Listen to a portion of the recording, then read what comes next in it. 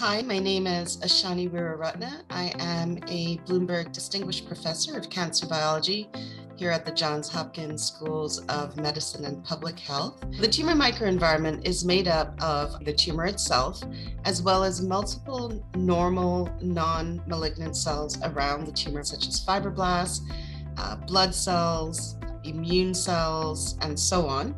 In addition to the different cell components that surround the tumor, we're also really interested in understanding how the biophysical matrix in which that tumor sits changes with time or with drug intervention, or as the tumor itself undergoes changes that make it more malignant and in turn can affect both the normal cells around it as well as the biophysical environment in which it sits. For example, the tumor microenvironment can secrete factors that drive tumor cells to become more invasive. We have seen in a very recent study that the tumor microenvironment can also act to either keep cells in tumor dormancy, so keep them quiescent, and then as things change, can act to wake those cells up and have them emerge from this dormant state and become more aggressive. So I really think of the tumor microenvironment as a society where members of that society speak to each other, and the way they speak to each other can influence the outcome and the behavior of the tumor cells.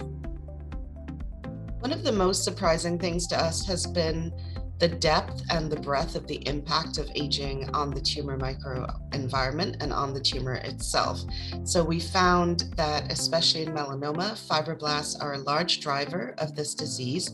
And what's really interesting about fibroblasts is that they sort of age in the skin with the human body. We have found that fibroblasts secrete multiple molecules that affect therapy resistance. Aging results in a breakdown of the biophysical matrix.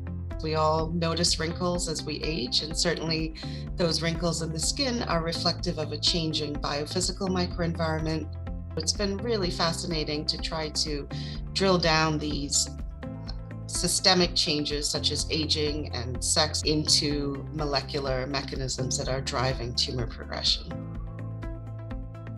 My name is Emrah Er. I'm an assistant professor at the Physiology and Biophysics Department at the University of Illinois at Chicago. Cancer is a disease of, misregulation.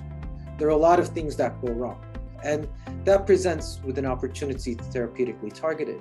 For me, I think the most interesting part of the tumor microenvironment is its complexity. There are biophysical forces within the tumor microenvironment.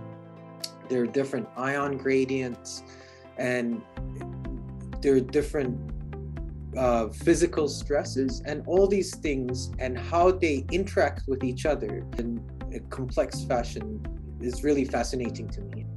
The cumulative knowledge suggests that cancer cells actually are softer than their normal counterparts because they need to invade different environments, they need to squeeze by different obstructions.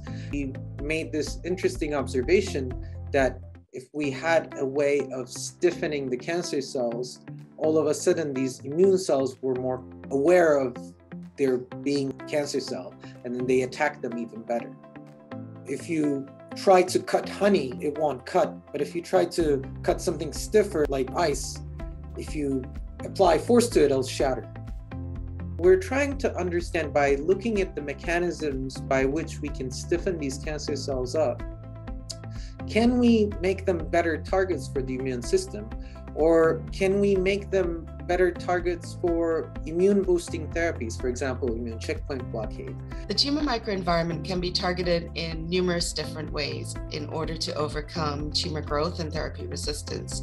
So some of it include targeting the secreted factors that the normal cells around the tumor are secreting. Some of these include targeting the endothelial cells that provide blood vessels and nutrients to the tumor, as well as targeting some of the changes that cause the matrix around the tumor to be less restraining to those tumor cells as they try to metastasize. What's interesting is that we have seen that factors in the microenvironment will influence the tumor cells themselves to express certain genes or proteins that we can then target in the tumor cells, again, allowing them to start to respond to therapy better.